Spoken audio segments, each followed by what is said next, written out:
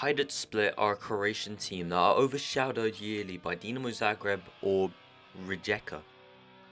This career mode is about taking Hajduk Split back to the top and to reward some of the most passionate fans in Europe with success and glory in their club. Last time out in the career mode we got promoted to the Prem and we now have been given 65 million to spend on some new signings.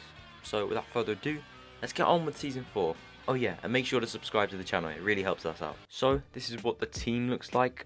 Our youth academy keeper has now become our number 1 and we're going to be targeting those 2 centre mid spots to strengthen the squad. So we've gone out to France and we've bought Golovin from Monaco for just 19 mil, but with Atanasov heading the other way. And in the second centre mid spot we've gone and got Zubimendi from Sociedad. So the team is finished for this campaign.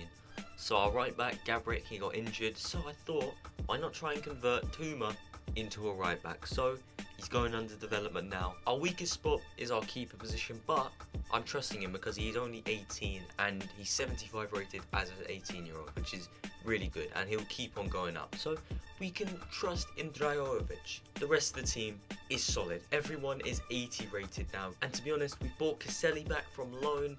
I think he was going to be spending 1 more year at Celtic, but we could do with him, and he's got some really sick stats. 2 midfielders are looking solid. Cam position, Vlasic is obviously really good, and obviously we've got Gilbert, nearly worth 300 mil now. So let's get into this season.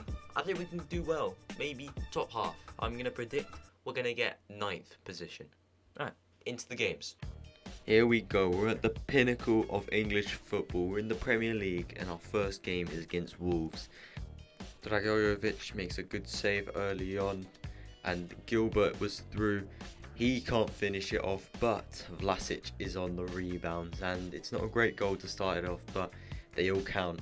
Squares it into the middle, Caselli gets his first goal for Hajduk Split and it's 2-0 already. And then, new signing, Zubimendi smacks it with his left foot, his weaker foot, and he's just undercutted that into the far corner. Look at that, keeper has no chance. That is a great curling finish.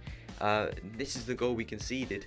Absolutely amazing once again. FIFA proving why it is such a great game. It does me there. The AI has destroyed me, but it's 3-2 and we managed to hold on. Okay, I'm not so sure about this, but I think this might be Messi. It might be his regen. I think it is. I'm gonna go check if he's retired. Oh, Messi's still in the game. It might be Di Maria's actually. Oh. Yeah, it's Di Maria's regen. Now we've got Di Maria's regen on the books. That's a bit crazy, but now we're against Fulham. Ben Yedder now plays for Fulham. That's a good ship, and I had to do that. I just didn't want a red card. That's all I didn't want, and he didn't give it to me. I accepted the penalty. I had to take him out to keep him out, and Ben Yedder misses. Drajovic makes a good save down low on his right. And we've gotten away with that, but Ben Yedder was through 10 minutes later and he got his chance and he finished it off. But we can come back, and Gilbert shows us just why. He's come on such a long way. His dribbling is actually good. It's responsive now. Look at him go again.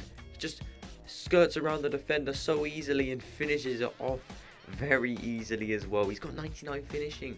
You can do that. Ben Yedder gets his second, but we couldn't get another one. Gilbert tried to rescue us, but just couldn't get that. Unfortunate really, but to be honest, we deserve the draw. And now, because we are against Arsenal now, once again we're at home at the Stadion Polshed. Björk gets away from Tomiyasu on the left flank, gives it to Vlasic, who finishes it off very nicely into the far corner. And that is a beautiful ball, which Gilbert finishes off. We need to see this ball once again.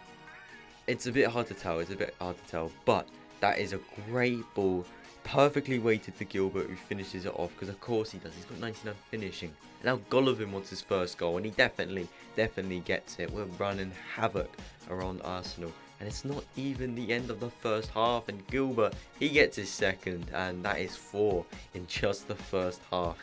But Arsenal, they wanted redemption. Rafa Mir finishes it off just after half time. Then they get a second 10 minutes later, and in the span of just 15 minutes after half time, they came back 4-3. Then it took them another 15 minutes to get their equaliser. I don't really know how he's had a shot inside of our player, but that's annoying. But Gilbert gets his head on it, and that is an instant response from Hajduk Split, and we get the 5th. But Arsenal, very jammy once again, showing us why this game is amazing. Now we're going to switch up competitions. We're still at the home ground, but we're against Chelsea in the semi-finals of the Carabao Cup. Gilbert gets through early on, and of course he's going to finish it off. A great low-driven shot into the bottom corner. Caselli was through, and he squares it to Vlasic, who finishes it off 2-0. And Chelsea got one back here, but it wasn't enough, and we were through to the final.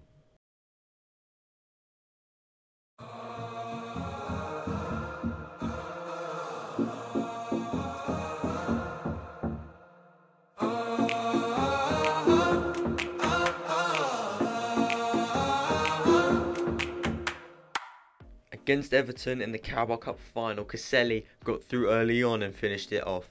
Put us in a good place going into the 20th minute. It's been quality. He's been amazing this year. But Everton, they got one back with Nunes. Just 3 minutes later, Gilbert gets away from his man, and the angle is against him, and Livakovic saves. Vlasic was through, and then he finished it off. We're ahead again, 33 minutes, but Everton came back and a good save from our keeper. Gilbert got through again. End of the 30th minute. Boom. 3-1. We're doing well. We're running wings around Everton. Biuk got one as well just before half time. 4-1. But they got one back a few minutes after half time. Gilbert has a tight angle once again, but this time he doesn't put a foot wrong and he finishes it off. Everton then got one back with Sola, but it wasn't enough. It was 3-5 in the end, and we came off victorious. Our first major trophy. We've won the Carabao Cup, the League Cup, whatever the fuck you want to call it. We've won it. All we need to do now is win the Prem. All we need to do now is win the Champions League. But we're into the Conference League for next season. Hajduk Split. It's our first big trophy, and Vlasic lifts it up. And we're doing well at the moment. We've only got 3 games left, and they're probably the hardest games we could have had. Man United, Chelsea, 1st, 3rd. I don't think it looks good, but to be honest, we won the Carabao Cup, which means that we are in the Conference League next season, right? We're having our first European campaign, no matter what happens. I mean, we're chilling in 10th, got 54 points. We could technically get 7th or 6th. I don't think that's going to happen. If we manage to get 3 wins out of the last 3, that would be insane. But I think we're going to have to try and contend for 8th place and settle for 10th, because, I mean, we can't really be overtaken now. So, I'm just going to sim it. If we do get into a position where we could potentially win it on the final day, then I'll go into that and play that game. But I mean, I'm not expecting anything against Man United. Look at this team, by the way. This is an amazing team. I'm loving that Caselli. The best thing that could have happened sending him on loan. The best thing that could have happened. And oh god. Okay, let's see how the results from the other games happen. Boom, just like that, Newcastle, they lost their game. We jumped up. Oh, Liverpool got a win, which means, oh, we can't. We actually can't get 7th now. Ah, well done, boys. Well done. Alright, we might as well just stick it out and just sim the final 2 games. See how we do. If we manage to get 2 wins, then that would be pretty cool. How do we do? We drew. Okay. I think that's Pads' first goal. I'm not too sure. That might be his first goal.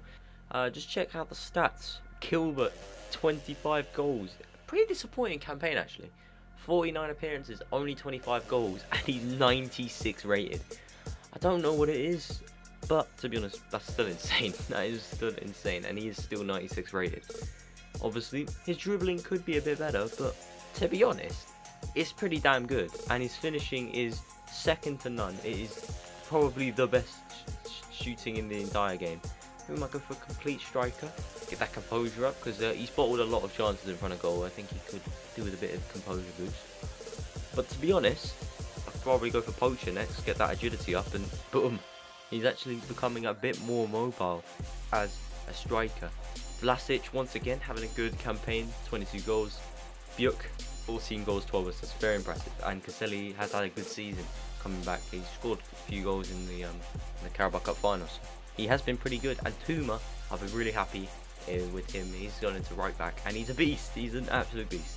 You know what? Last hope, last wish. Can we please snatch 8th away from Everton on the final day of the season? It'd be nice. It'd be nice to get a little 8th place in our first Premier League campaign, and it's gonna be a 2-2. So we bottled it. Unless Everton lost, that would be success if they lost. Everton won. All right. We're going to have to accept 9th place in our first Premier League season. I can't lie, that is pretty impressive. And we won the Carabao Cup, which means we're in the Conference League for next season. League was boring. Man City won. Actually, it wasn't really boring. Top 4 separated by 2 points. That's a very close title race. 9 goals separated. Alright, so aims for next season. So, I don't know. I think at this point, we've probably got to strengthen the bench more than add players to the squad. That is what adding players to the squad is. I think the aims for next season is going to be maybe getting a new keeper, because Dragoljevic went on loan because he can go up some more ratings, and Posavec is still pretty decent as a backup. So I think we'll keep him for the bench, but this bench could be a lot better. Lavaya, he's good, and we at least have either Paz or Biuk chilling on the bench. But I'm happy going into next season. We've got a crazy good manager rating. They've even said well done. Hajduk Split career mode. We're going to focus on that for now, and the other series will follow shortly. Alright, thank you very much for watching this video. If you've made it all the way here, subscribe to the channel. I love you very much if you have made it here. Comment down below as well. Alright, goodbye.